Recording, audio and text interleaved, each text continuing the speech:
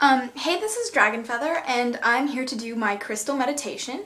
Another couple of stones that I didn't get to go over in the other videos is because they weren't in this book. This is smoky quartz, and it is a stone for all types of protection. You can put it right above your door to protect your room, or you can put it right above your door to protect your house. Another thing is a dried piece of magma or lava, and it is a stone of fire, and it helps with bringing up passion that has been lost. Another one is red jasper, and I do not know much about red jasper, though I do know it is a great stone to use for your base chakra. And we have agate.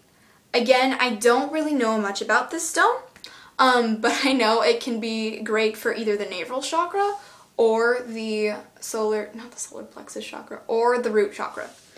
So the meditation I'm going to go over with you guys is a chakra meditation.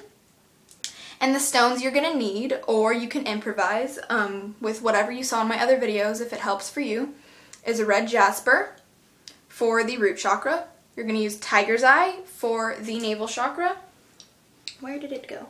You're going to use citrine, or you're going to use pyrite for the solar plexus chakra. You're going to use aventurine or melachite for the heart chakra. You're going to use sodalite, or I've heard it pronounced differently, or I don't remember. Sodalite, I think it's also pronounced that way. You're going to use this one, or you're going to use aquamarine for your throat chakra. You're going to use amethyst for your third eye chakra, and you're going to use quartz or calcite for your crown chakra.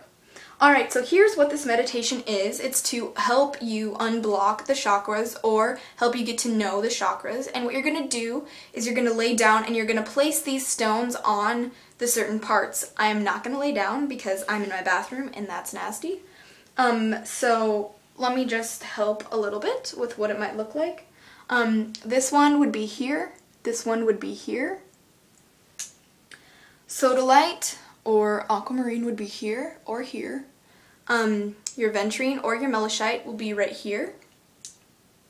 Your citrine or your pyrite is going to be right here on your solar plexus, which is also known as your diaphragm. Your tiger's eye is going to be right above your belly button, and your agate or your red jasper is going to be on where your belt would be, or right above your pretty stuff.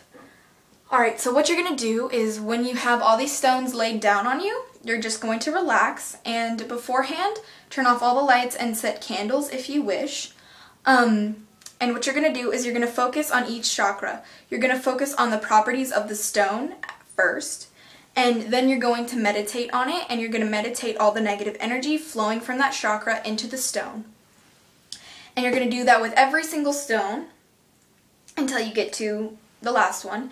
And when you're done, you are just going to sit there for as long as you need to until you feel like you have been cleansed, or you have realized what your chakras are and how to better yourself with your chakras.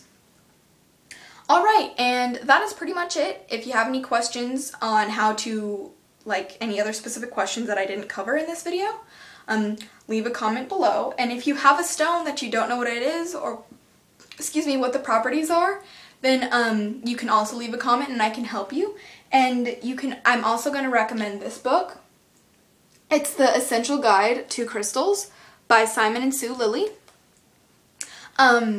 Great book, though it is not the only one I recommend. If there's another book, I do not know who the author is and I apologize, but it is called the Encyclopedia of Crystals.